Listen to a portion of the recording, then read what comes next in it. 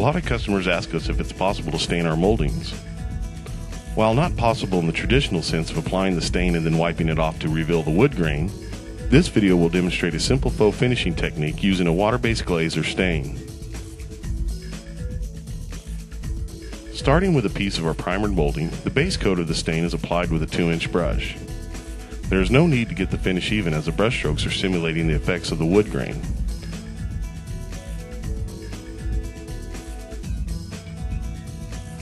With this coat, you want to make sure to completely cover the molding with a light coat. Allow this coat to dry before applying the second coat.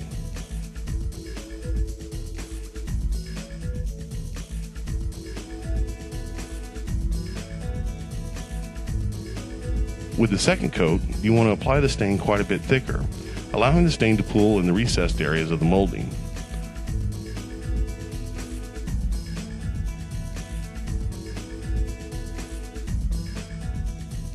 Drag the brush along the wet stain in a random pattern.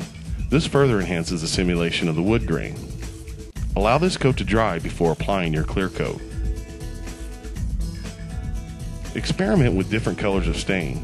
You will be amazed at how simple this faux finishing technique is and how beautiful your results are.